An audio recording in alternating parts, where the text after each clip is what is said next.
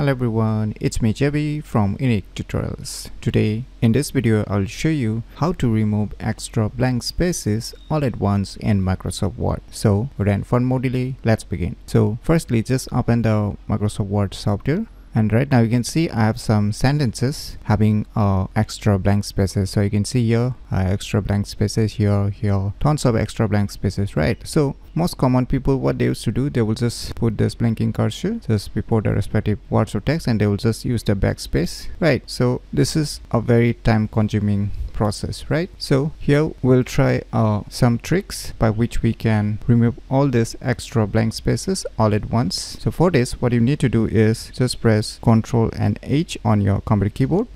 Now find and replace option will show up. Now under this find what you need to type rounded brackets or the first bracket and put space and put the rounded bracket close. Now put the second bracket and put a number 2, put a comma after it, and now put a second bracket close or the curly bracket. Now here replace with here, just put a backslash and put a number 1 and just click on this more and just select this use wildcards, and now just click on this replace all.